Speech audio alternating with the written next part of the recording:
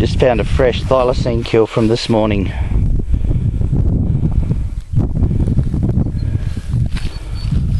Stomach ripped open.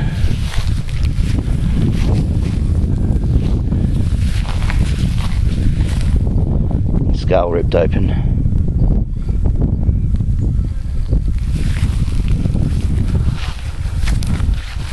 No gunshot wounds.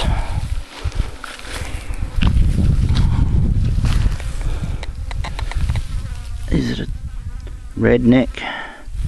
Hasn't got stripes like a Thylacine. It's a swamp wallaby, I think.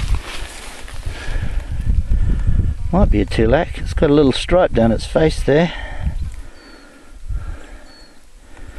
It's definitely a fresh thylacine kill. No bullet wounds anywhere. If it was a fox, I would have gone in through the arse.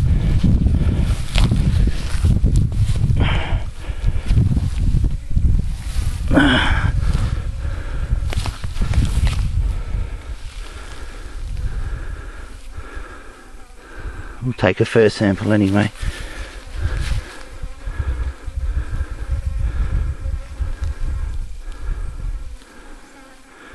Very unusual that its skull's ripped open and its brains are missing, as you can see.